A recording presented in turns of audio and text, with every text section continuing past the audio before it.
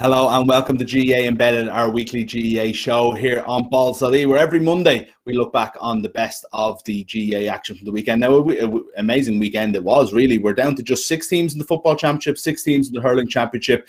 Dublin are the only team left in the chance of doing the double. It was a terrible weekend for Galway, and Mayo and Kerry laid down markers in the football championship. We're going to talk about all that and lots more. We'll have Shane McGrath, he's standing by. He's going to talk to us about the hurling in a couple of minutes. Up next, though, we're going to speak to Darran O'Sullivan. Just to mention as well, though, we will be guessing the handicaps for next weekend with PJ and Gary a little bit later on. And Finch is going to be bringing us, looking at the best GAA sponsors of all time. And I know he's left out a couple here that I have to have words with him about, but we'll get to them in a few minutes. But what a football weekend it was. Kerry, 22-point winners over Cork in the Munster final. Mayo, an amazing second-half performance to win the first ever Connacht final played at Croke Park. Darran O'Sullivan is with us now.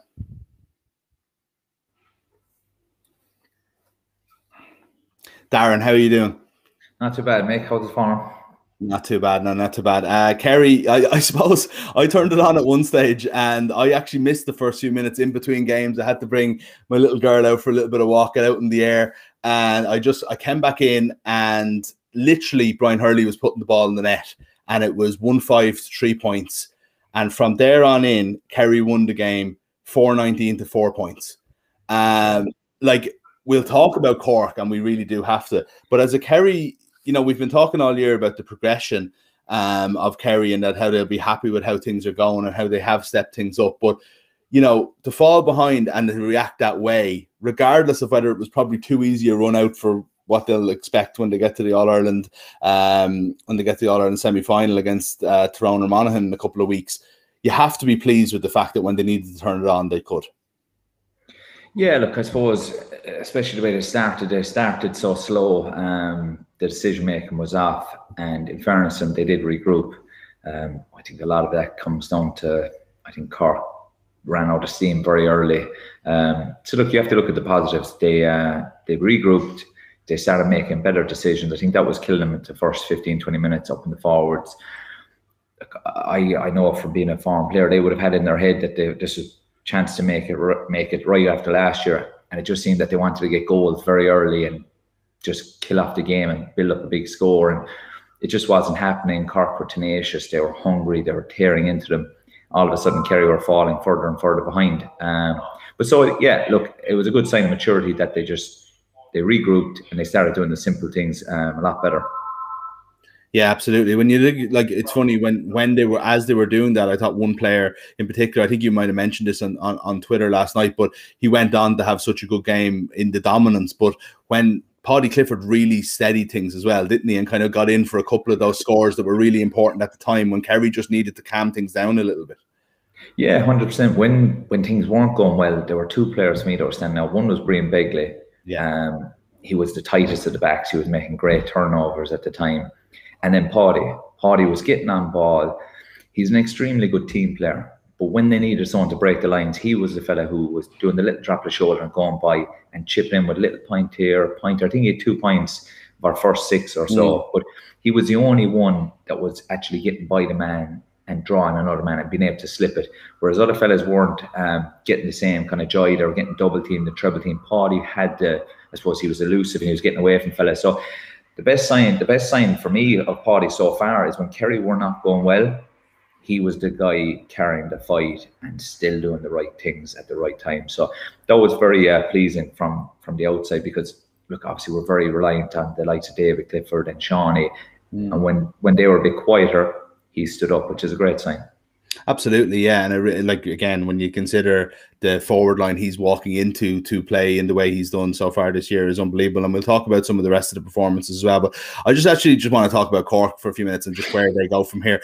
Looking back on some stats, this is a horrible one for Cork. It's the second biggest Munster final winning margin of all time, 22 points. I had to go all the way back to 1919 for a 23-point win by Kerry over Clare, 6-11 to 2 goals. I also found one in 1931 was a 21-point win for Kerry, 5-8 to 2 points against Tip. So that's kind of the eras we're talking about, when there was more goals than points and so on and so forth.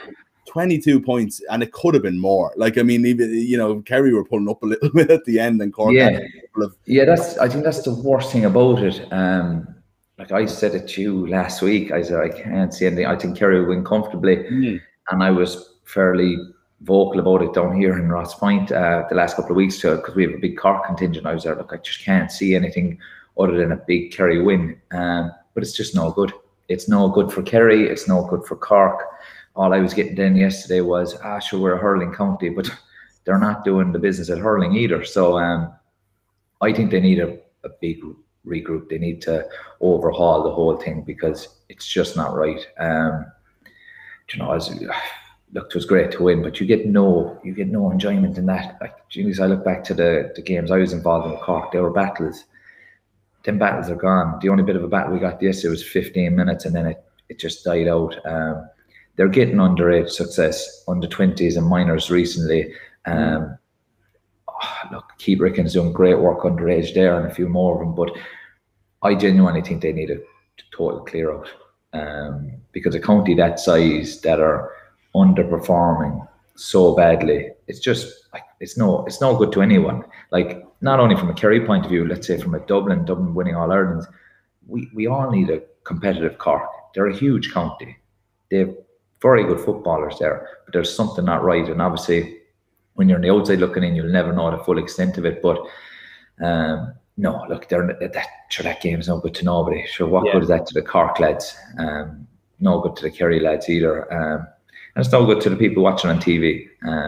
So, yeah, I think they need to wipe the slate clean over the winter, start from scratch. There's a good few lads in the panel that have been there knocking around for a while, and they're in, they're out, they're in, they're out. And do you know what? Their mindset against Kerry can't be good.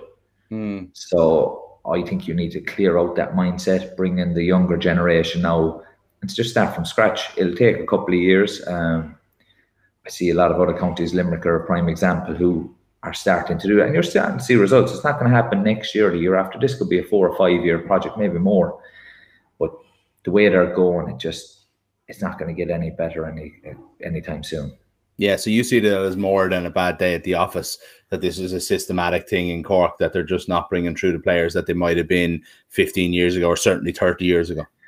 Yeah, like that. I could even see yesterday, and it's easy to sort of told them when you're getting hammered, but the first 15, 20 minutes, they were all aggression, all intensity. And as soon as Kerry started getting back and wheeling back in, that aggression, that intensity just disappeared. They started like lions, they finished like pussycats. That's along the short of it. No matter, Kerry were in third gear. Like I came back to the bar after, and people were asking me how was the game. Well, Kerry very impressive, and I said they were okay. They were good, but they weren't overly impressive. It was Cork were that bad. As soon as the heat came on and Kerry started moving the ball a bit quicker, making the right decisions, that bit of fight and that bit of aggression that Cork started with, maybe it was the heat, I don't know, but it just died out. And it was like, do you know what? You don't want to see that kind of thing happen to any team. We saw it recently with Mayo and Leitrim, and we talked about it's no good for any team. It definitely shouldn't be happening with Kerry and Cork. Yeah. So they need to start it, because like that, like I said, I've been told they're a hurling county, but not winning in hurling either. Yeah. Well, they definitely need, like, Cork has enough football clubs and enough football tradition to not describe itself as one or another, and we certainly can't lose them from the top table of football. There isn't enough big counties out there to have a chance of competing, is there? No, that's the thing, like, and that's why I'm saying, like, obviously from a Kerry point of view, we need them, but football needs a strong competitive Cork. Like, if you look at all the teams, we're not going back that far. Like 10 years ago, they won All Ireland. Yeah, possibly with that team, maybe they should have won a few more. I think that'd be the argument with that group of players. They probably feel that they could have won a couple more. But they were thereabouts. They were there and thereabouts. They were in the conversation. They were in the equation. They're not in anyone's equation at the moment. And do you know what? As a former player, as a Kerry fan, you don't actually get any enjoyment in saying that. Because I know a few of the Cork lads now, you get to know them over time, and you know, they'd never give you an easy ride. They'd never stop hitting and pulling and dragging at you, no matter how the game was going. And yeah, I think they need to just restart. There's no explaining it, I don't think. They just need to start from scratch. Okay. Well, let's go back to Kerry then for a second, because there, you know, when we're talking in championship and maybe a team, Armagh might be for an example, say, of like, you know, that they're living with a team, they're playing very well, but ultimately playing Division 2 or Division 3 football costs them in the long run. They're not used to that standard. They're not used to. If I was a Kerry fan, I'd be slightly worried about the fact that you're coming up against a Tyrone or Monaghan who are going to come through an absolutely ferocious Ulster Championship, really high quality, and not the old style ferocious where they all just beat the shit out of each other. This is like high quality games of like really good football. And they're going to come in without a week off as well, you know, and come in and play Kerry in Croke Park, where Kerry have cast aside three teams, really. You know, now not often Kerry have 3 games, and if anybody's used to it, it will be Kerry as well, you know, like getting to this age. But, you know, we've had the Super 8s, we've had at least quarterfinals in recent years. This is old school. And would you be worried that Kerry won't be kind of up to the pace of it, no matter how good they are? You would have to be worried. Personally, I think this Kerry team is good enough to beat both Monaghan and Tyrone. But like you said, they will be battle hardened from the Ulster Championship, and the Ulster Championship this year has been outstanding. Both teams are free scoring as well, but they're very tenacious in the back. They're very aggressive, and their aggression and intensity will last for more than 15 minutes. And then it's a case of how do Kerry regroup when this intensity doesn't die off after 15 minutes. So you would have to be worried because they've had no test. I've a lot of confidence in this Kerry group. I think they're growing up nicely. They're maturing really nicely as a team. They seem to be very united. I think there's a good mentality amongst the players inside there. But you would be a bit wary. Like Monaghan are coming in decent form. Tyrone have been very good attacking-wise this year. I still think they're very open at the back, where I think Kerry will get joy. But Tyrone, especially Tyrone, are one team that if you wanted to get intense and aggressive for 17 minutes, they will make it. They will make it a war for you. They will make every ball a nightmare to win. And Kerry haven't had that yet. So that's going to be the test that they're mentally going to have to get ready for. Physically, Kerry look very good. They look very fit. They look very strong. They look powerful. Mentally, will they be able to cope with that intensity and aggression for a sustained period of more than 15, 20 minutes off a team that are a couple of levels below them? Because at the moment, that's what Cork are. So now they're going to be coming up against a team with the same level of fitness and intensity, but a lot more aggression. Yeah.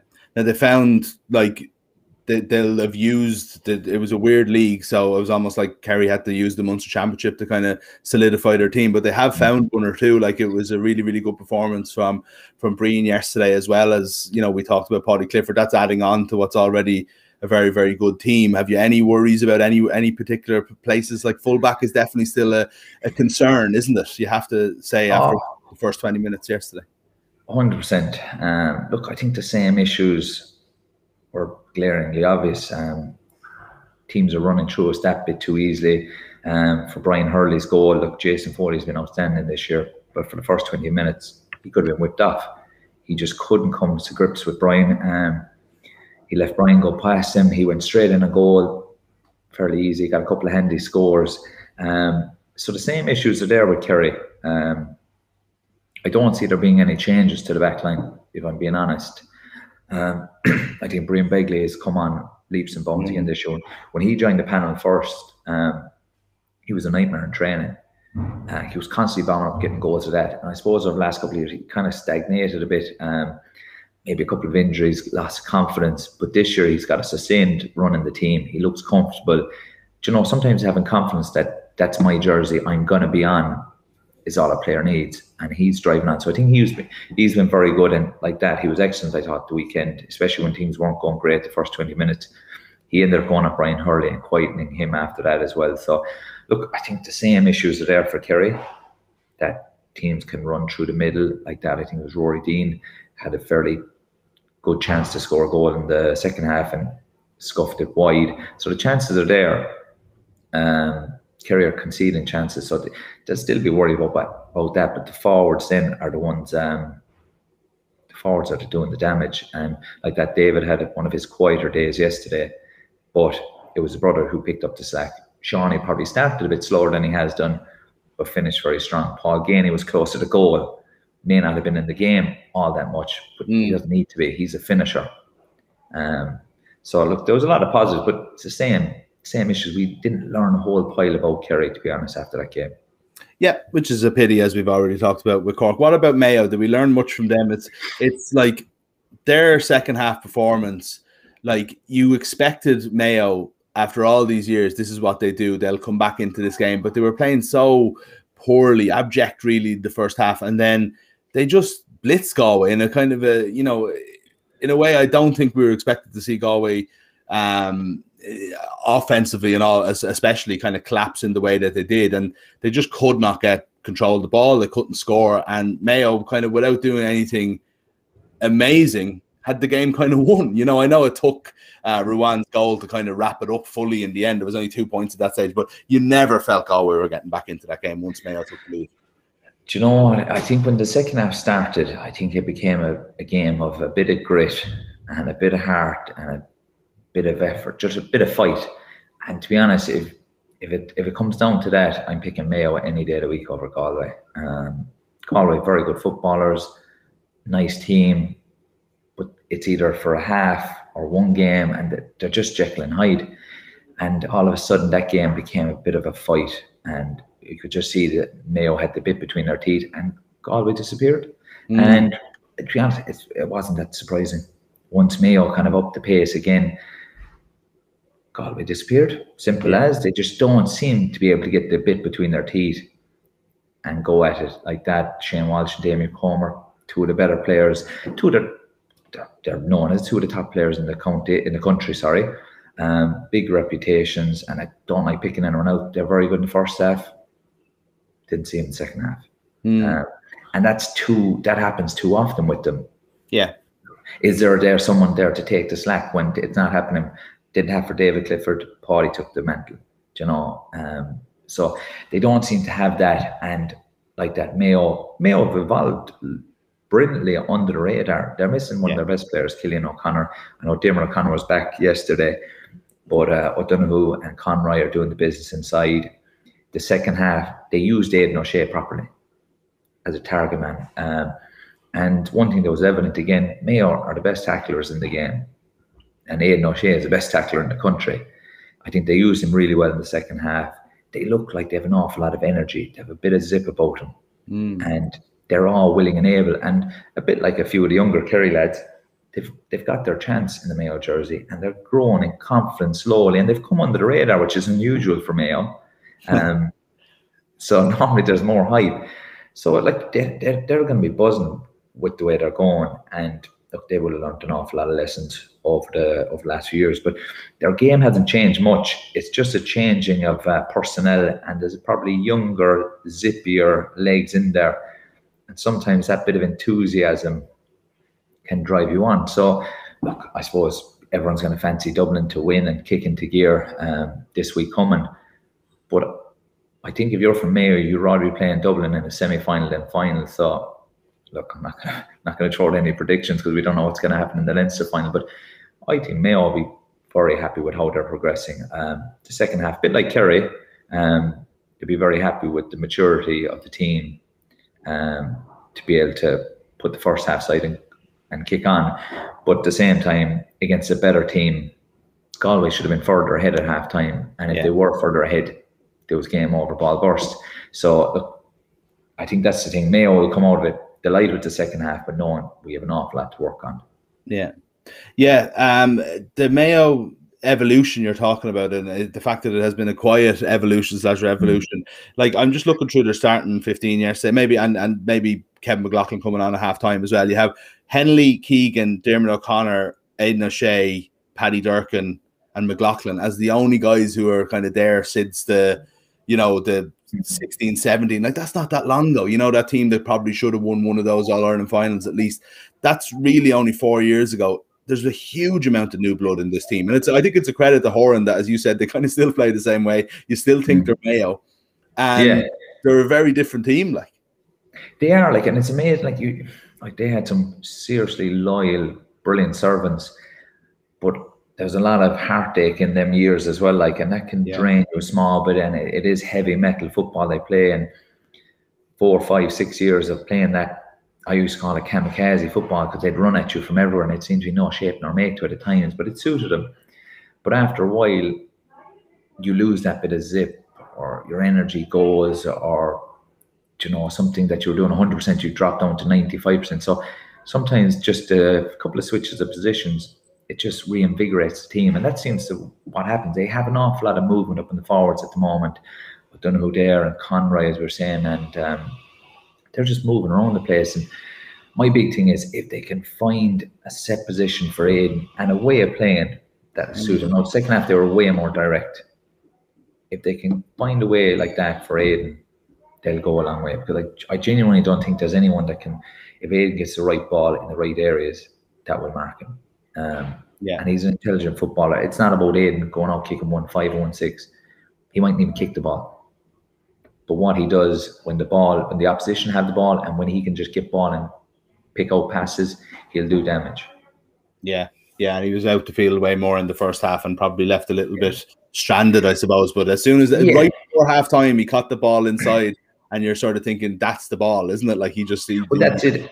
And he had no support that time. A lot of that is it's repeat repetition, that the boys that are there going, right, that's going into Aidan, he's going to win it. Right, if I'm going to score, I need to get off him. And when you know a pass is going to be made, you will automatically run. Like, you start building up these relationships that, right, certain area of the field, that's going into Aidan, right, I know where he's going to win it, I'm going to go. And that'll come in time, but they need to stick with that way of playing. And sometimes that means you need to stick Aidan into a certain area of the field where you're not bringing him in and out too often. Like yesterday in the first half was not a day for Aidan to be out around the middle. It was too hot. It was going to be like most championship games at the start. They start very all over shop. It's fast paced, it's frenetic. In that heat, it was never going to suit Aidan. Yeah. What do you do if you're Galway then before we leave this match? Because like you look at them on paper constantly, you think like some of these young lads coming through, like the Kellys, like Tierney's. You've got Damien Comer, you've got Shane Walsh, you've got Paul Conroy, all really, really good footballers. Kieran Malloy, all these guys. On paper, it's such a good team. Then sometimes they play like such a good team, and the potential that's there. And maybe like they'd have someone like Ian Burke coming back next year, hopefully, or something like that. What can change to stop that being them being maybe when the chips were down against Monaghan in the relegation final, they were a 65-minute team who didn't hold on for that 5 minutes after dominating the game. And then yesterday, 35-minute team, brilliant for a while. Chips are down. Mayo come back at them. They wilt. They're a young team, but something has to change there, doesn't it, for them to kind of get over that? Yeah, I think you probably hit the nail on the head unknowingly there. You're like, nice players, nice team. You need a couple of not nice fellas inside there. And, we'd all love to be a nice team playing nice free-flowing football, but the opposition are never going to leave you do that. And you may periods in the game where you can play lovely football. Sometimes you need a couple of fellas who maybe not the best footballers. They're more workers, or they're a bit more physical, a bit more rough and ready. But you need to find that. I think Mayo need to find that balance. We've said it. We've named out players. Lovely footballers. Lovely footballers don't win championships. You need a mixture, and I don't think they have that mixture at the moment. It's probably a case of the best footballers in the best positions are playing, and that just doesn't work. And it was the same. It's very similar with Kerry. And I said that you've great footballers in the backs at times, but sometimes the best players just don't click. And they don't work together. And that's where sometimes you sacrifice a certain side of your game just to steady the ship. And they might have to go down that road where, look, you have outstanding footballers there, and they might need a few more workers, more physical, maybe even some nastier footballers with them that will do a lot more of the rough and tumble for them. Absolutely. Yeah. Well, we'll see what happens with them and whether it's under Port Joyce or how they get on next year. But Mayo and Kerry into the All-Ireland semi-finals is probably where we expect it to be at this point. Who'll be joining them? Tyrone or Monaghan? And then also Dave Toohey wants to know if Darran thinks the plucky underdogs Dublin have any chance now. I don't know whether he means against Kildare next week or in the semi-finals. Yeah. No, I still think Dublin are still top tier. I genuinely think Kerry are just below them. And then you have your Mayos, Tyrones, whatever. But like that, I wouldn't call them plucky underdogs anyway. I'd call them a lot of things that are not plucky underdogs. But no, Dublin are still the top dog. As simple as that. I know that the odds have changed or whatever, but Kerry have played nothing, and Dublin played 2 games where they were going through the motions. If they'd won them by 10, 15, 20 points, what difference would it make? So like that, they're going to start kicking into gear. You'd imagine this weekend. If they don't, look, it's all up in the air. But sometimes they need, like that, every team, they need to be up against a Mayo who they know will bring the fight to them. But who knows, maybe Kildare will pull off a shock. Can't see it myself, but you never know. Okay, well, we'll see what happens. I can't see it myself either, to be honest. Sorry to everybody who's watching in Kildare. Hopefully you prove us all wrong just for the game. I'm not trying to be biased here or anything like that. But Darran, thanks a bit. Before we go, actually, we've been running our Rolling All-Stars on balls.ie all year with PwC, and we have last week's team here, I think, to show you now. This is last week's football team, or who we ended up with. We're going to be picking this later on in the week, and we'll be putting it out on our social channels. But if you were to have one veto or someone to keep in or to put in from what we have here, so we'll be able to see the team now. That's how we ended up last week. So we've got Rian O'Neill in midfield, Matthew Tierney, and you can see it there, a couple of dubs. Only 2 Kerry lads in, but Sean O'Shea and Paddy Clifford, arguably the 2 top performers of the weekend as well. So they'll definitely be staying in anyway. Yeah, I think if I was to put in any 2, I think it would probably be Rowan from Mayo. Yeah.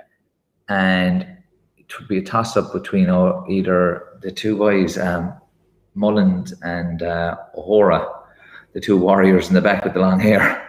They'd be the kind of 2 cent. I find it hard from the Kerry, like Brian Begley was outstanding. I'd try and squeeze him in, but other than that, I think it'd be the 2 Mayo lads. I think Rowan is real box-to-box midfielder.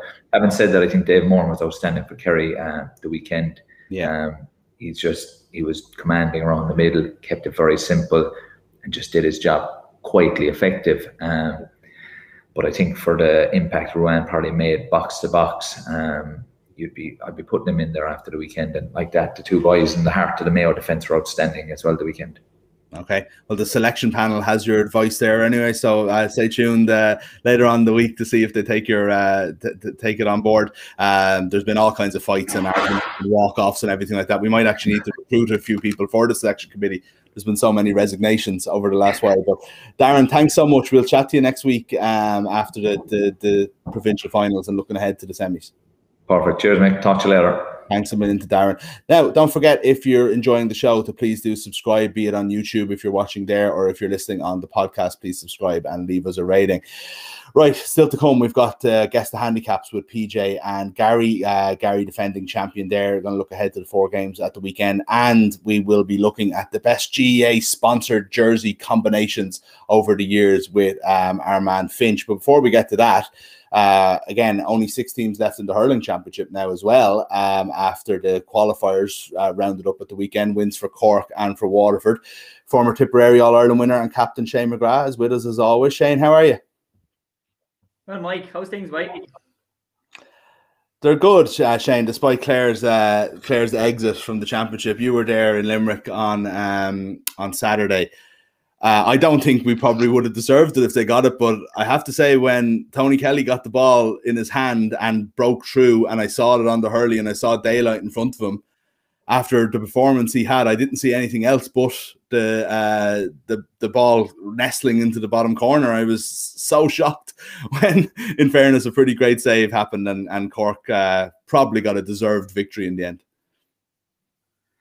Yeah, and I suppose being at the game, Mike, and like, yourself as a Clare fan and as a hurling fan, like myself, Pádraig Clodge were on duty, and we just felt the ball has fell to the right person, and I think even all the Cork people felt the ball had fallen to the right person, but or the wrong person for them. Yeah, well, the wrong person for them, but like it was 3rd week out in a row for Clare, and 3rd week in heat, like even the day they played Tip in the Munster semi-final, that was a hot day as well. Not compared to the last 2 weeks, but still a hot day. And the last out against Wexford, I was at that match as well. It was as Darran was saying there, it was hard even just walking in from your car into just take your seat in the stadium, let alone try and play the match. But Tony Kelly, look, he did everything right.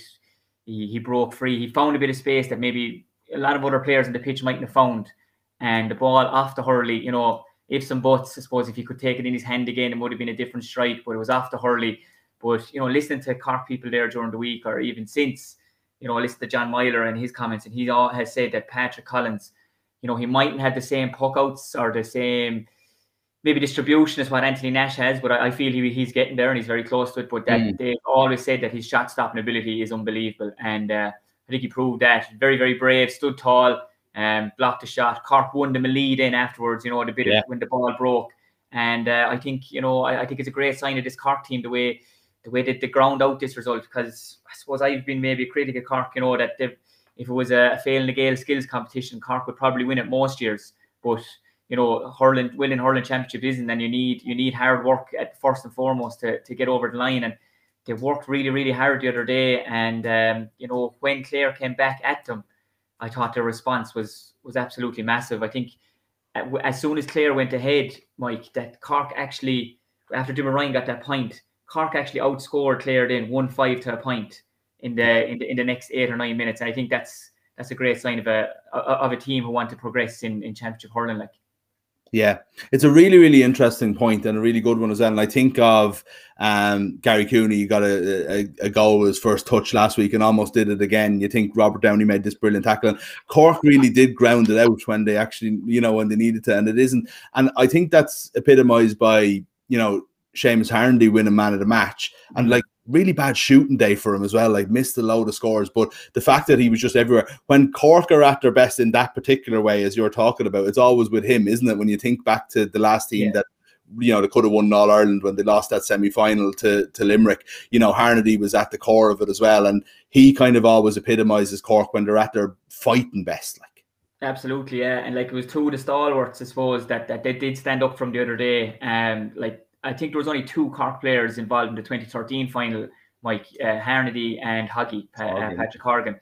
And the two of them, you know, were very good the other day. Now, I'll be totally honest, right? I was at the match and I looked down and seen Seamus Harnedy get man of the match. And I thought he worked very, very hard. It was a bit of a head scratcher for me.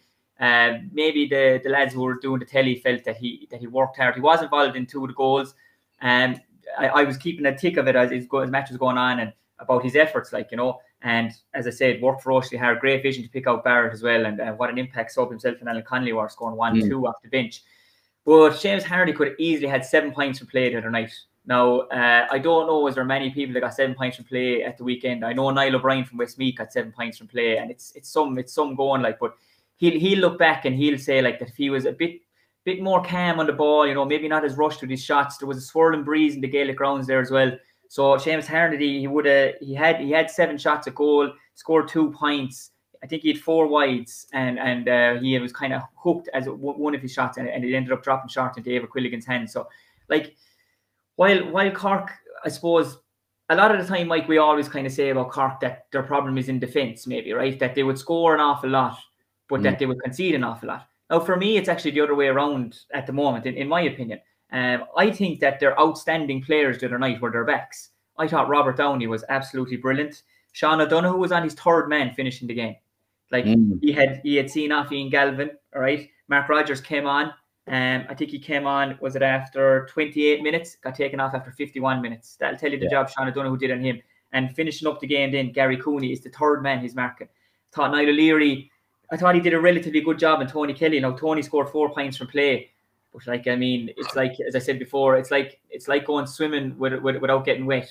Trying to curb Tony Kelly's influence in the game, like, you know, it's impossible to do with the form he's in. So 4 points to play for him. Tim O'Mahony, fine game, and Ger Millerick, absolutely brilliant as well, you know. And Darren Fitzgibbon and Luke Mead chipped in with 3 points from play. So what I'm saying is, like, I thought at the back they were very, very solid, and at up front then, that out of the 6 starting forwards, that 4 of them got taken off. Now, I think Seamus Harnedy got taken off in 71 minutes. He was just tired. But Alan Cadigan just didn't happen for him. Shane Kingston scored 1-1. But, we've all know the potential he has. Robbie O'Flynn, 1 point from play. Like, I've seen this guy be knocking over 4 or 5 points from play at his ease. Like, so, Hoggy, I thought Hoggy was very good. He chipped in with 3 points from play, and he also scored 7 frees. And Jack O'Connor got his goal. You know, got 2 yellows. There was, sure, Mike, it was fair funny, you know, at the match, like there was confusion. I said the other night, it was like we were all given an applied maths paper for the leaving cert. None of us had a clue what was going on with the red cards. You know, there was lads just leaving the field. Next thing, a red would pop up on the screen there that someone got sent off, and we were all trying to figure it out. So obviously we figured out afterwards. Jack Connor got 2 yellows, and obviously Niall O'Leary got 2 yellows in here at the very end of the game as well. But like Cork, you know, we seen him in the league, Mike, didn't we? Like 18 goals in the league, I think. Yeah. 3 goals the other night. They had 6 goal chances the other night. Jack O'Connor, like, you know, even watching him after he got the goal, he wanted another goal straight away. Brilliant save by Eibhear Quilligan. But Cork boys want goals, but I just think as a forward, as their units, like, I think that if 4 of their forwards are getting taken off the next day for underperformance, it won't see him over the line, in my opinion. Like. Yeah. So how much of that is Clare playing maybe an extra man back as well and being pretty good in defence, and maybe leaving those, like trying to stop that shooting and maybe not doing enough to cover the goal chances if Cork are getting 6 of them? Yeah, it's a good point. I thought Colin Malone was absolutely brilliant for Clare at that job. He kind of dropped deep for a lot of the time, and on the other side then Luke Meade was dropping deep a lot of the time for Cork, and I suppose Colin Malone chipped in with 3 points. So yeah, I suppose it is a factor, but for me that they are probably going to come up against a team, especially Dublin the next day, who do tend to drop back Conor Burke, so they're going to have to try and figure out a way of how they're going to get around this, because as I said, you know, 4 your starting forwards get taken off, it just won't be enough to get through to the next round of the championship. And Dublin they are very good at that defensive game and working it out through the lines and getting the ball into their shooters, you know, into the Ronan Hayes, into the Shoot-Hayes, you know, into the Donald Burks of this world. Like, so they're going to have to come up with a plan to say, look, lads, we need to figure out a way of how do we get past this extra defender or sweeper. Like, you know, sweeper word is nearly banned now, but sure, that's what it is. Like, you know, that's what it is in soccer. Sweeper over and back, like, so that's what it is in hurling too. So they are going to have to come up with a way. And like, you know, they were also playing a team third week on the road, as I said, in testing conditions. So like for me, the Clare lads, while they gave it everything, you know, you could see them. I used Rory Hayes as an example. I think Rory Hayes in a foot race with anyone in Ireland in inter-county would be thereabouts. I'd love to see him take on Kyle Hayes over 100 metres, see how they get on, you know. But I just feel Jack O'Connor rounded him. If it was 2 weeks earlier, Mike, and if Rory Hayes was a little bit fresher and things like that, he mightn't have gone around him quite as easy for his goal. So I think that's they're all small. They're all small things, but you know, they're all the 1%ers now are going to be the thing that get teams over the line, like from now on. Yeah, and it'll be interesting to see, like, if Dublin are at close to full strength next week and what kind of a game. I think everyone remembers the 2013 semi-final. Not many left over from those games, but there is, as you mentioned, 2 from Clare, maybe 3 or 4 from Dublin. But I'm looking forward to that. But in terms of Clare, then, before we move on to the other match, which is as worthy of discussion, if not more, it was a weird year. Like, I mean, there was weird league, first of all, that they lost to Antrim, ended up beating Kilkenny, but then they had this. It was a bit of an odyssey in the championship for such a quick championship to have those 4 games, win 2, lose 2, great moments, and like, I don't know. I just wonder where you think they are. If you think, like, I know every team has injuries. It felt like Shane O'Donnell is so important to how Clare play in the forwards, especially, and he wasn't seen all year really with the concussion. But they've brought through a couple. It feels like there might be a couple of hurlers short of the top level, though. I'd be interested to know what you think. And then obviously there's the Tony Kelly aspect of it, where he just continues to amaze at the moment. And there's I don't know if the neutral is in a situation where they just feel sorry for this guy that he just happens to not be with a team who are progressing into All-Ireland semi-finals and finals every year as his career goes by. Yeah, I think first and foremost, the most important thing in Clare at the moment, Mike, is this group of Clare hurlers and this Clare management have all the backing of the Clare public and all the Clare hurling people. And I think that's a massive, massive win for them. And with everything else that's going on, with all the issues that's been well documented about the county board and how there needs to be change in the county board, about how the underage, they're not able to compete, getting bet by 40 points in minor hurling. Like, it's demoralising for any 16, 17-year-old lad who has aspirations to play for his county and wants to play for his county if he feels that the setup isn't there. And if there's a better setup maybe in a soccer club or a rugby club, you know, they're all worrying things for Clare. So I think that this group of hurlers and this management have kind of brought hope and a kind of have shed light on things in Clare, in that they have a group that they can believe in, they have a manager that they can believe in. And that was very evident there now Saturday night, Mike. Anyone that was there, every Clare hurling fan that was there, they stayed on, they waited till the Clare lads met the Cork lads, had their quick chat in the field, and every one of them standing up, give them a huge round of applause to the Clare hurling team, because I suppose they know what they've given them this year. You know, as you said, 4 matches for the last 3 weeks. The Clare public, they've been on a high, like looking forward to trying to get to the games and everything. And I think there's a good bunch there. I think they're relatively young. If I look down through them, you know, the elder statesmen are the likes of maybe John Conlon, Colm Galvin, Tony Kelly. You know, they're kind of the elder statesmen, but it's still nowhere near finishing inter-county hurling, like, you know. And then you have the new blood that's come in. You know, the Rory Hayeses, the Diarmuid Ryans. You know, Diarmuid was there last year as well.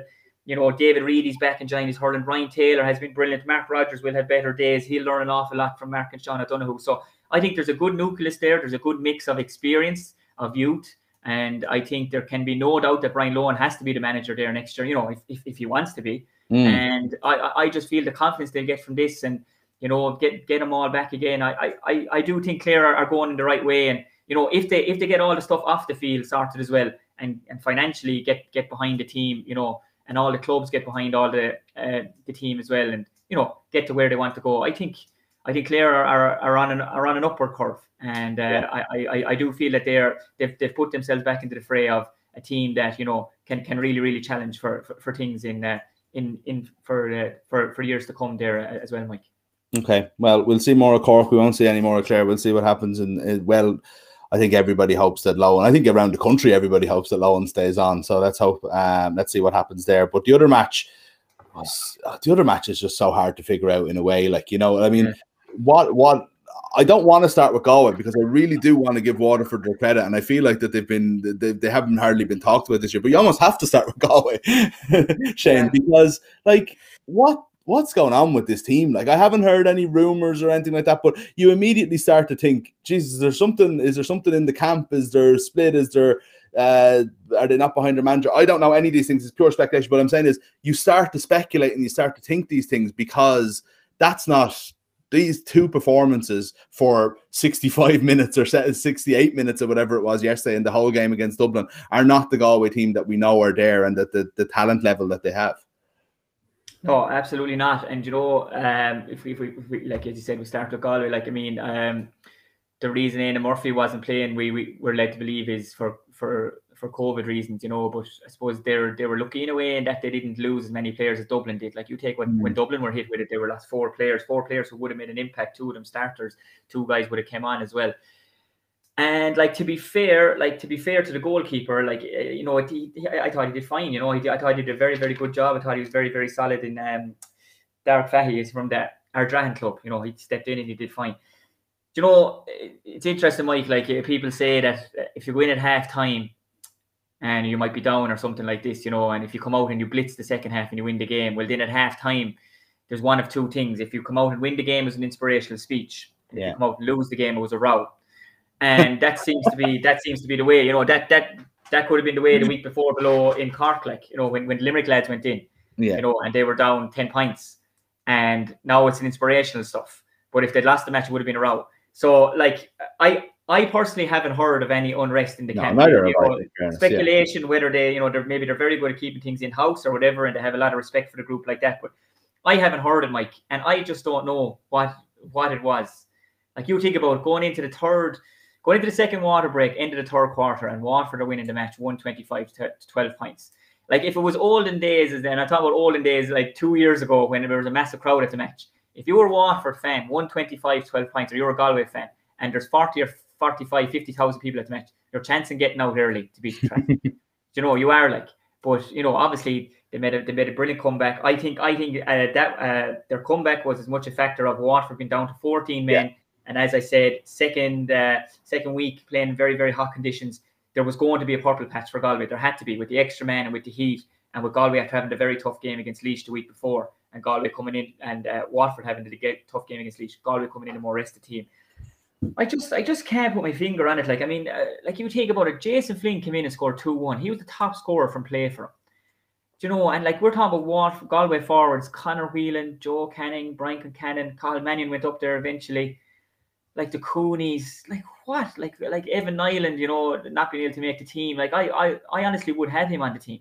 I think, you know, he's free-taking ability. Now, not wrong with Joe Canning's free-taking ability, and obviously what an achievement by him to top scorer in the championship as well. But, like, Evan Nyland, I thought he was brilliant in the league. And look, I don't know. It's a real head scratcher for me.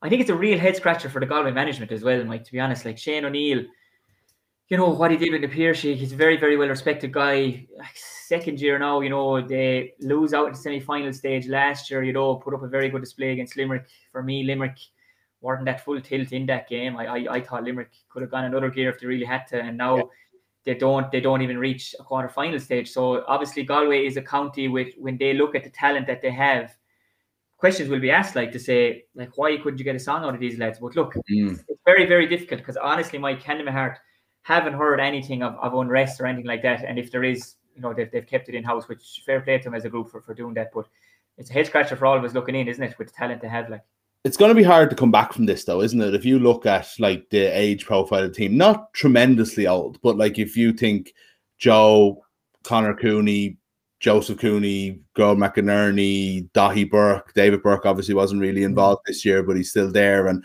you know, it is an older team, really, in terms of years on the field, anyway. Not necessarily by age, and it's, you know, they have to lift themselves for it again and believe that they can go and win All Ireland if they're going to be a team who can genuinely contend to win All Ireland. Then that's going to be a hard thing to do this winter, like, isn't it? After, you know, again, when you've got Joe 33 next year or whatever if he comes back, and then they're kind of still going to rally around him and believe that they can win All Ireland.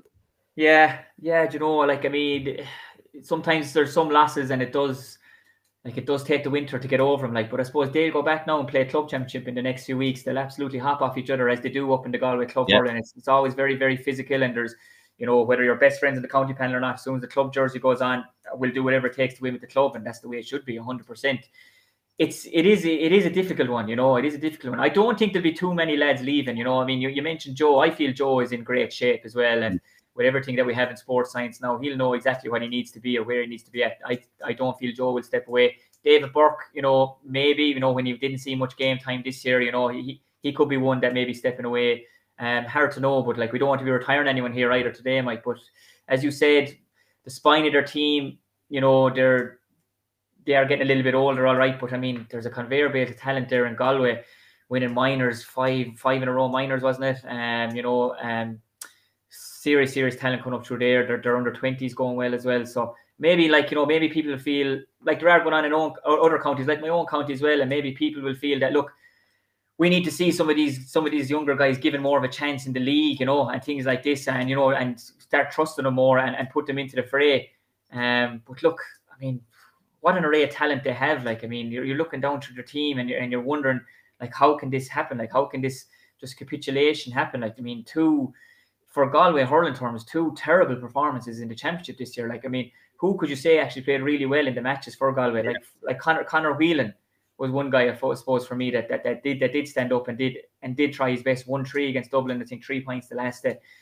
But like, for all the talent that they have, it is a head scratcher. It'll be interesting to see how many changes are going to happen with personnel as well. I mean, what are the Galway County Board going to do? Are they going to put their faith in Shane O'Neill again? I feel they should. I think he does have a lot to offer. Like, you know, I think he has proven that with the Piercy. But I suppose a lot of people will say then there's a big difference between winning a club and winning inter-county level. But yeah, it is. I can't. I don't have the answer here today. I don't have the magic beans for you on that one anyway, Mike. Yeah. Not a great weekend to be a Galway GAA fan in general, I would say. Whereas at least Cork got the win, the hurling, if not quite the football.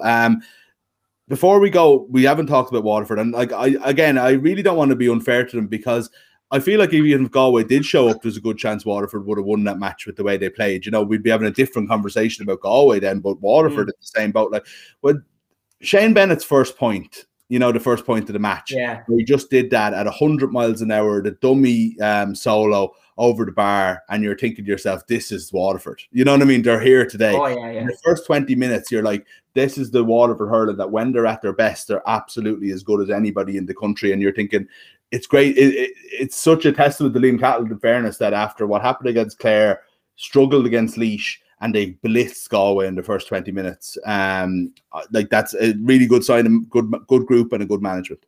I think it is, absolutely, Mike, and I think they sent out a message in their team selection for me, you know, going with Caleb Lyes, Shane Bennett, Kieran Bennett.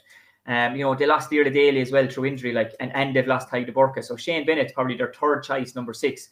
But like, as you said, Mike, and you're dead right, the way he took that first ball on, and he took it on, and he was going forward, and he was going for the score. Like, their half-back line scored 5 points from play, which was more than Galway scored in the first half from play.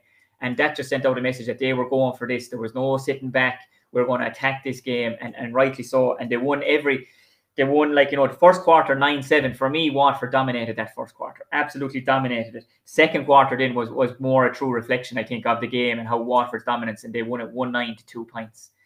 And like, you know, between the 13th and the 25th minute, then Watford scored 7 points in a row. 7 points in a row between minute 13 and 25. Galway didn't even get a scoring. And that just showed like the complete dominance they had, the way they were taking this game to Galway. There was no backward step, and Galway just didn't seem to have an answer for them. And also a major factor in it is Jamie Barron is back. He's back in the team. Players look to him. His first full championship game this year, and scores 4 points from play. And he was absolutely immense. So he was in the middle of the field, and he's their leaders. You know, he's the heartbeat of this Watford team for me. And when he's going well up and down the field, the rest of the lads just filled with confidence. And, you know, the Calum Lyons is of the world,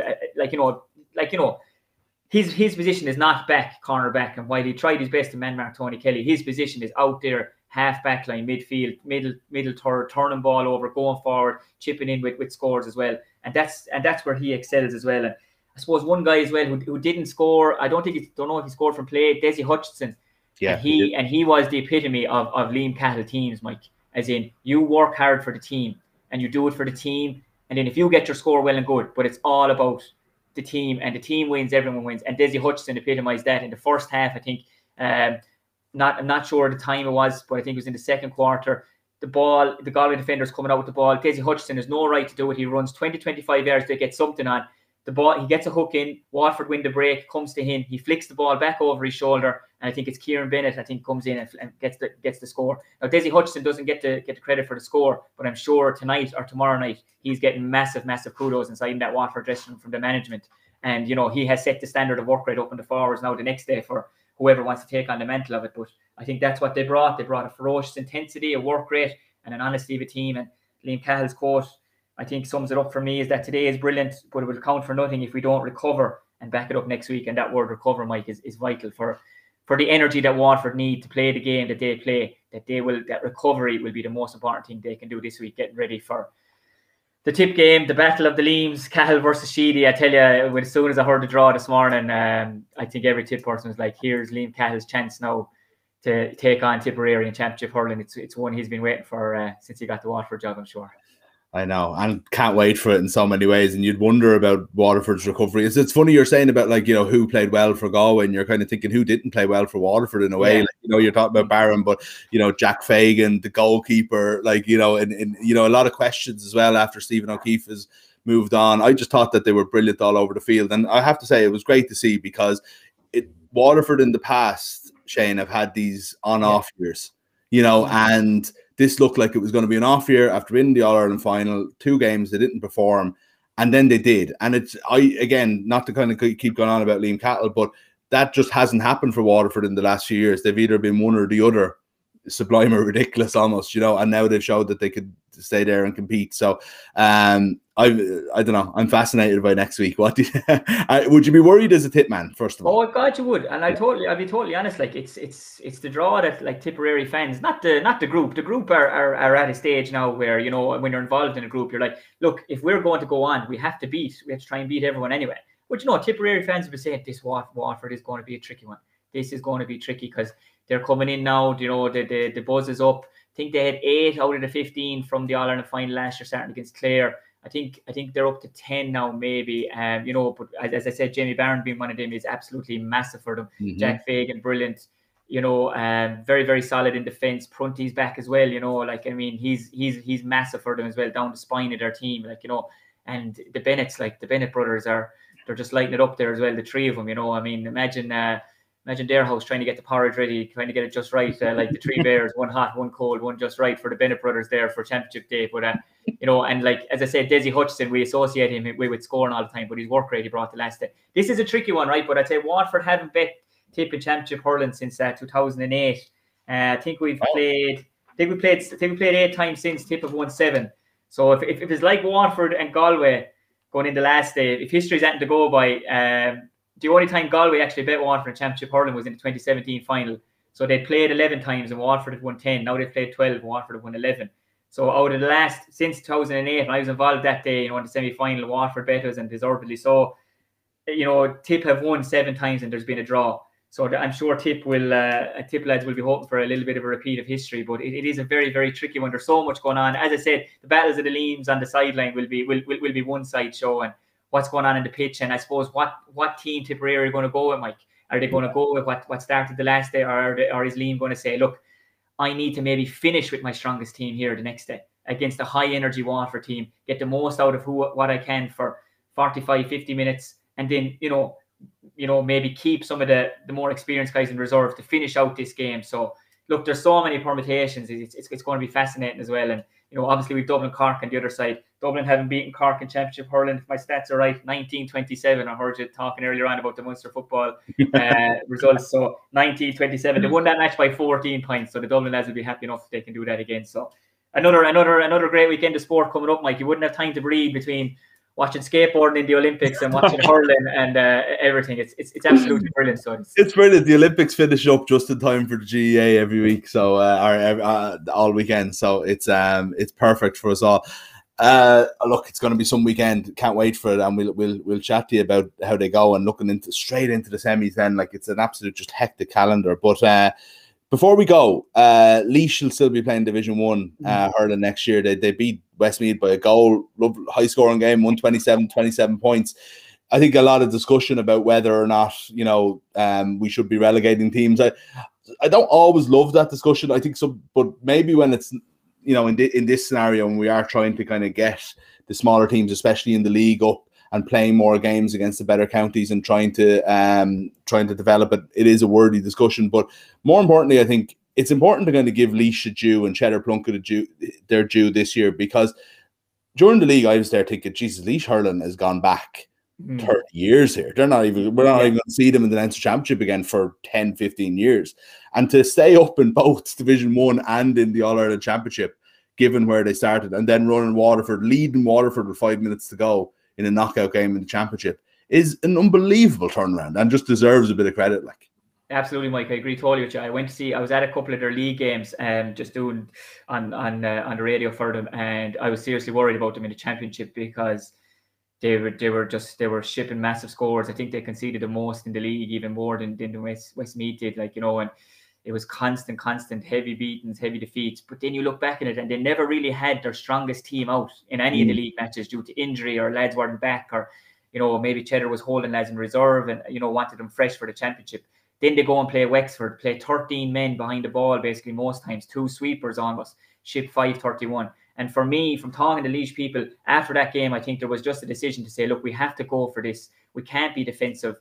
And I was at the Antrim match, and they went for it.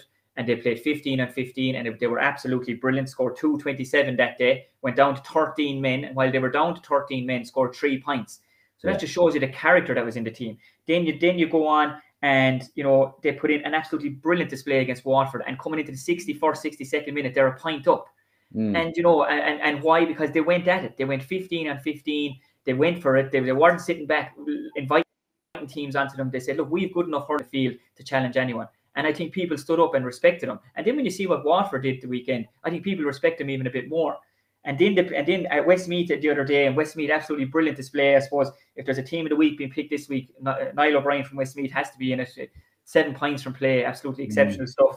But like just looking back at the game there, streaming it and stuff, like down 6 points coming into the second water break, Laois. And I think tactics and everything kind of goes out the window for me, Mike, at that stage. And you just kind of look at the characters in your team, and you look at the leaders you have, and Cheddar looks at them and says, lads, I just need you to do this now. And by God, they did, like, absolutely, and they went on, they won the game, 127-27 points. Westmeath missed the penalty at the end, and it was driven over the bar. Also had Aaron Craig, red carded just for half time. These are all factors. But look, all that's been said, with the league that Laois had, I don't think many people could foresee the performances they put in the Championship. They've stayed up in the league. And I think while the start of the year was a disaster in the Wexford game, I think it's been an absolutely brilliant end of the year for Cheddar Plunkett and all his men. They're in Division 1 hurling. They're in the Liam McCarthy next year. They'll build on it. And you know what? I was just talking on Twitter the other day. you talk about All-Star nominations. I know Evie are rolling All-Stars. I mean, for me, there's guys like PJ Scully, 17 points the other day, Paddy Purcell, Jack Kelly, Enda Rowland. These are all guys who I think should be in with a shout. But, you know, unfortunately, the thing gets weighted, I suppose, the further on you go, Mike, as you know well, you know. But I think these guys are definitely in contention for some of the best hurlers in the country at the moment. Yeah, and that's why we do the Rolling All-Stars. Actually, we gave Darran a chance to pick one, so we might give you a chance to sort of have a look at last week's team and see who you might want to add in. We have got Paddy Purcell in there after his performance against Waterford and all the way through the year. And the idea is to kind of make sure that the early rounds aren't too forgotten. So we pick a team every week. People have to stay in or get people out. Is there anyone there that you think has either deserves to keep their place or someone that should come in after before the jury gets together tomorrow? Yeah, I suppose for me, like Rory Hayes has to stay anyway for now. I think he's been absolutely outstanding. I think Sean O'Donoghue might come into the conversation. It's interesting to see that in the full back line right now. I think you'll see big changes there. I think Cathal Barrett and Sean Finn will have a massive say in how that full back line goes. Out around midfield, then I think Colin Malone has been absolutely brilliant. I think he might come up one match short maybe for actually getting into the overall team, Mike, in my opinion. But with the performances that are going on and with the form that Jamie Barron is in at the moment, so he'll probably feature in your team if he continues with his performances. Up front, then it's hard to argue with many of those. I suppose I don't see Tony Kelly there, so he might be one that slips back in. Again, whether he holds on for me won't be dependent on Tony Kelly's performances, Mike. It'll be dependent on how good the other 6 forwards, other 5 forwards, and the teams that are left in it go for the rest of the year. So look, I always love these things. I think the debates about them are great, and you'll never keep everyone happy with them. And even when the All-Star teams are picked, we'll all have 2 or 3 that will have a difference in opinion. So look, I think they're a great idea, and I think they absolutely Paddy Purcell definitely should be in there as well. Yeah. In case you ever think I'm biased, I literally nearly stormed out of our virtual room when we weren't allowed to put Jason Ford on after getting 8 points from playing one half of a Munster final. You know, despite you know, a pro Clare man means a natural anti-tip bias. You know, but even still, that's how good Jason Ford was. That's it, exactly. Exactly. So we'll see what happens. But TK to get in anyway is the main choice there. But definitely a few to keep as well that we've kept an eye on. The panel will keep an eye on it. Shane, thanks a million for joining us. It's been an unbelievable year of hurling so far. It just keeps coming. It's hectic. We'll miss it when it's gone, but we'll enjoy it while it's there. Absolutely, Mike. Yeah, looking forward to another bit of excitement next week. And as I say, we'll keep the interest up in the skateboarding as well in the Olympics, just to see if we any Irish hopefuls in the future. Definitely. It was all about the badminton this morning anyway. We were watching that as well. So thanks a million, Shane. We'll talk to you soon. Talk to you next week.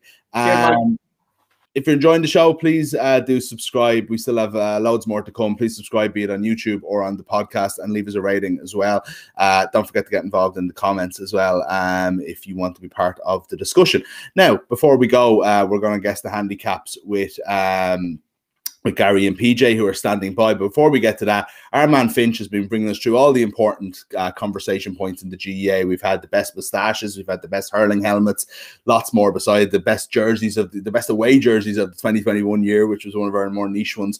But now we're going to look at something that's close to everybody's heart, which is the best sponsored jersey combinations in GAA history. The advent of jersey sponsorship, some sponsors have just worked better than others. Sometimes it's down to the success a county's had, but other times it's just down to sheer aesthetics. So what we're going to do today is run you through the best jersey sponsors in GAA history. To come, we might actually see AIG as the quintessential dub sponsor, but Arnott's in Dublin was just a beautiful collaboration. Is there anything more Galway than Supermax? Alright, maybe white lads with dreadlocks, but Supermax comes very, very close, okay? Cork have had a few iconic sponsorships. Think ESAT Digifone and the success they had at O2, but Barry's Tea it works, doesn't it? Avonmore and Kilkenny is just a collaboration that will never end. Brian Cody will never leave his position as manager, and Kilkenny will never stop winning. The reason Keepack are on this list is just purely down to what Meath did while they were sponsored by the brand. This is Sean Boylan's Meath, so it's got to be iconic. It's fairly simple, isn't it? Kerry Group. And it's been like that since the dawn of time, and it won't ever change. Gain feeds animals. I mean, it's not even down to what the company does, but just seeing Gain huge on a jersey instills fear into an opponent. I might have an inherent bias because I'm called Finch, but there is no more refreshing orange drink than Finch's, and Tip rocked a sponsor back in the day.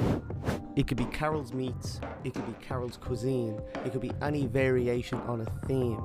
You see that sponsor and you immediately know that Offaly are coming. Is it Tegral? Is it Tegral? Either way, the company isn't even called that anymore, it's called Cedral. But it was absolutely integral when Kildare were reaching All-Ireland semis.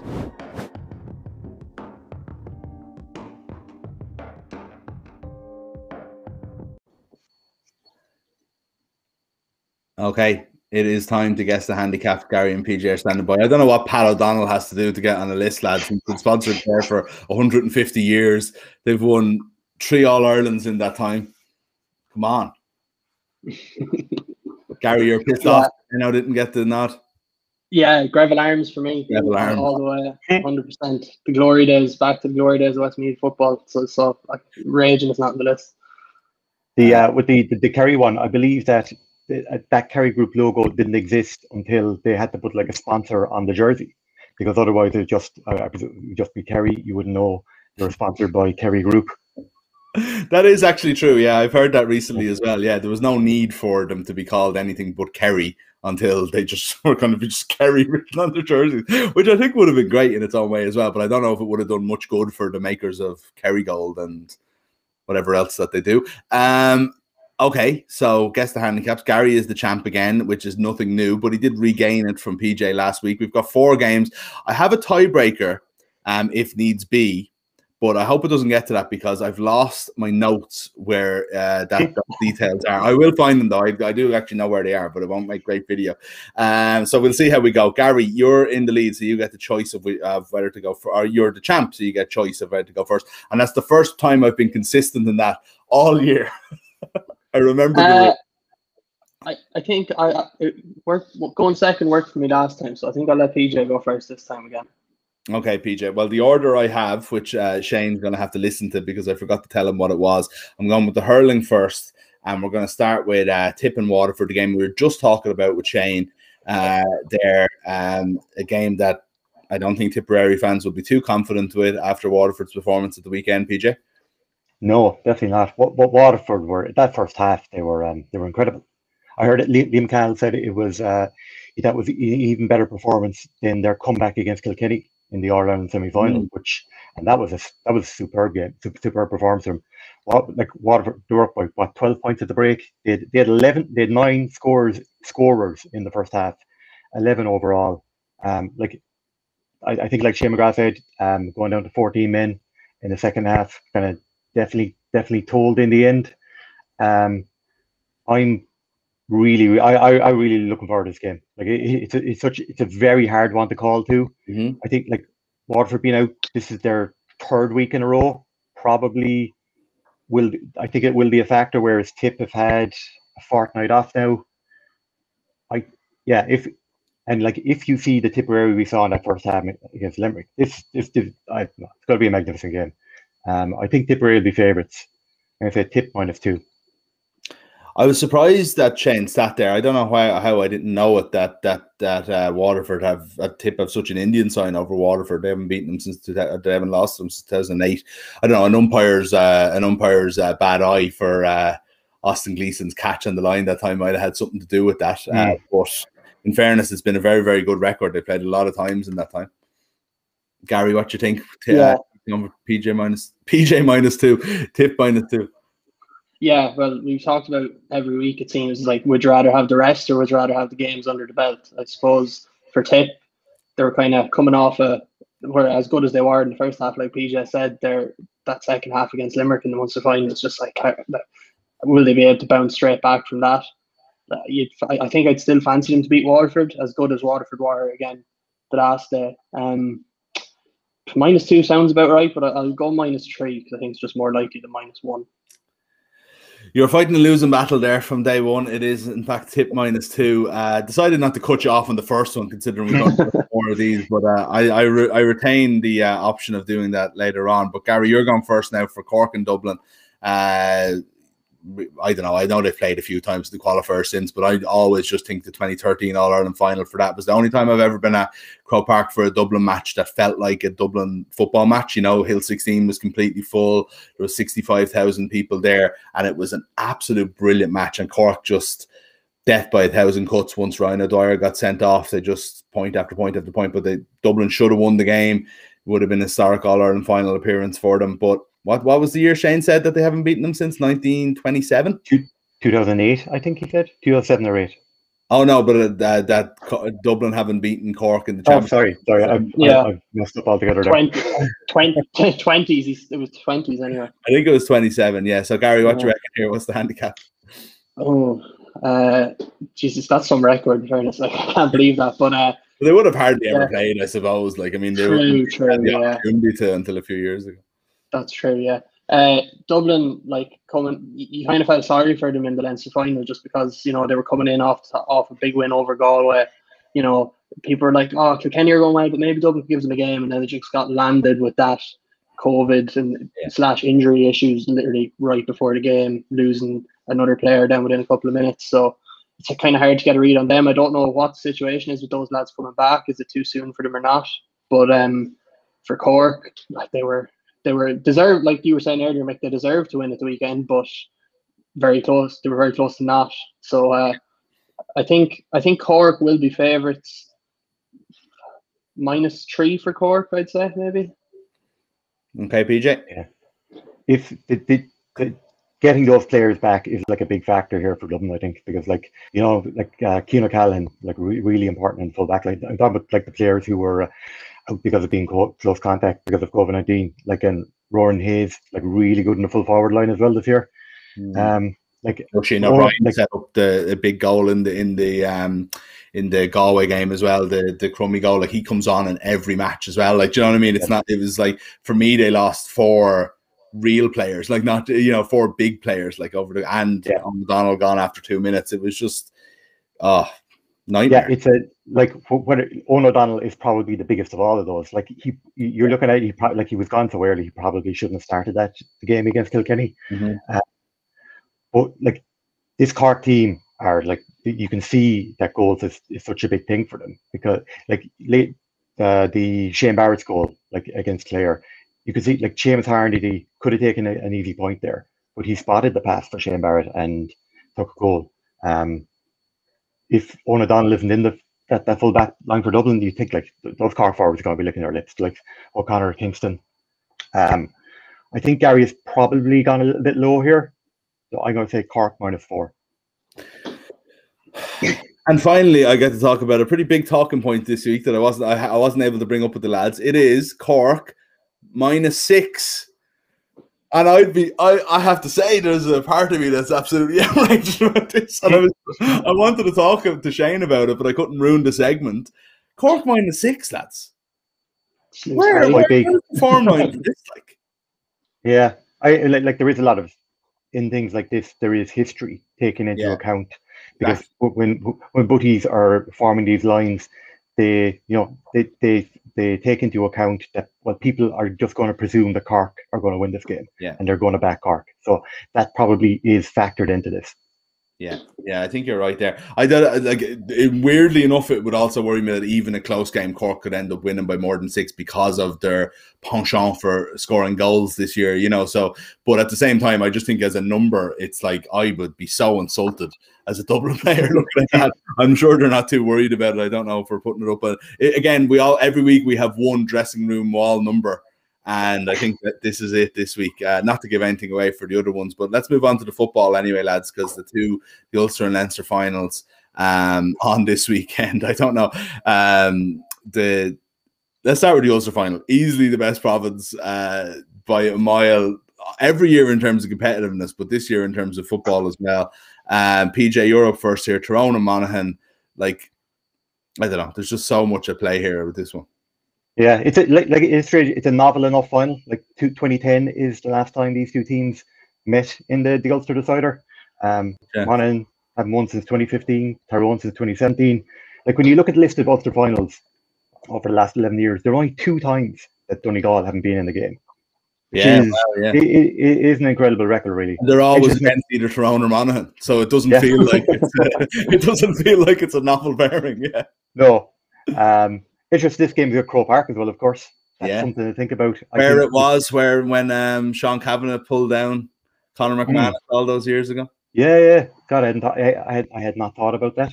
I have a feeling Tyrone are going to be favourites here. I think Tyrone will be favourites like that. They definitely have that Croke Park experience. There are a lot of young. Monaghan bought through, like, there was a lot of younger players early on in the year.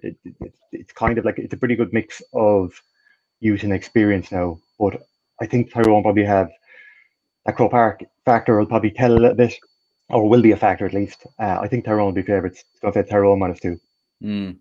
It's been an emotional couple of weeks for Monaghan, and I think their performance against Armagh was just electric at times, but they did let them back into the game. You'd wonder if Tyrone got that chance, would they put them away? What do you think, Gary? I think I'm regretting my decision to go second, because Pete is picking what I would have picked every time and getting them right.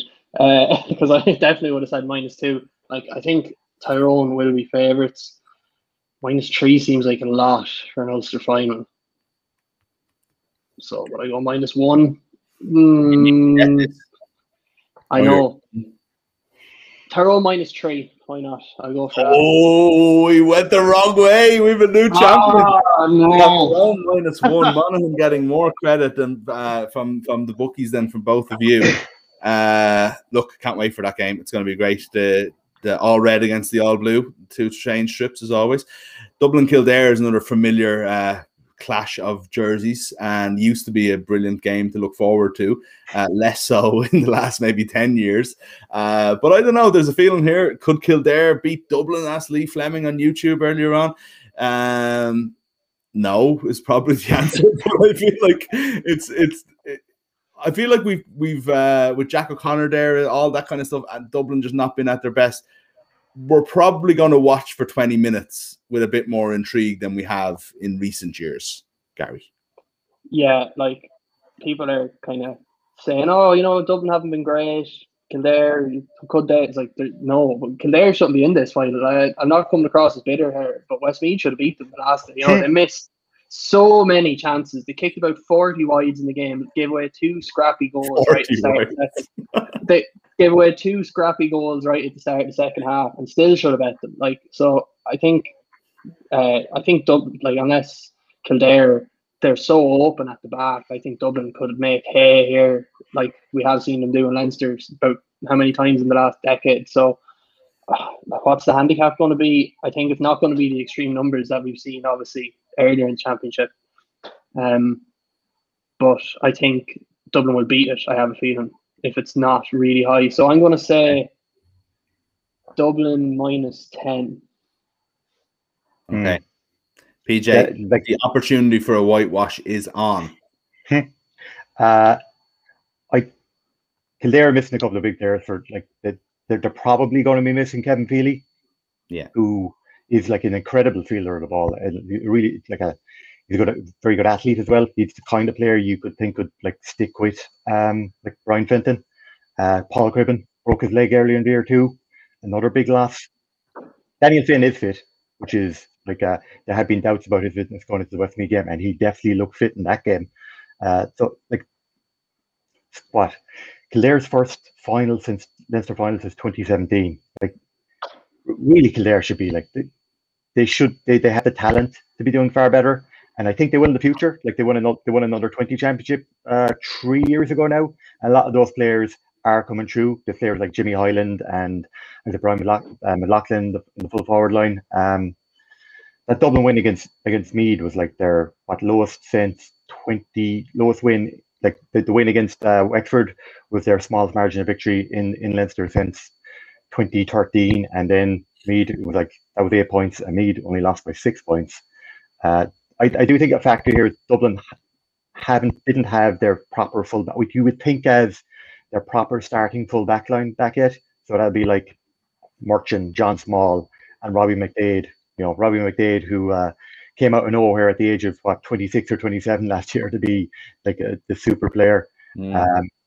I think Gary's probably gone like a little bit too high here. I got to say Dublin -9. I said you had a chance to steal, but Gary had a very good guess, and you've stolen it. It is Dublin -9. What a way to complete a 4-0 victory. No need for the timebreaker with the lost notes. PJ dominant here. Gary, you have a lot of work to do next week. I mean, I know you've won more than PJ, but like, so it's like Galway going off now for the winter to try and come back from this. You've only got 1 week to try and come back from a 4-0 whitewash and guess the handicaps. That was an absolute disgrace all around. I think really, I bottled it. No excuses. Well, fair play to PJ, who should get some credit again. Like Waterford, deserving credit, not just at all being about Gary/Galway's collapse. PJ is our champion. We'll be back with more guests, the handicaps next week. We'll have more from Darran and from Shane as well. We'll be a bit later with you next week. It'll be probably more of a preview show than anything else with the bank holiday and a few other things going on. We'll be back with GAA Embedded then. If you've enjoyed the show, please do subscribe on YouTube or on the podcast or wherever you're watching. And please get involved in the comments as well with ratings and so on and so forth. We'll talk to you next week.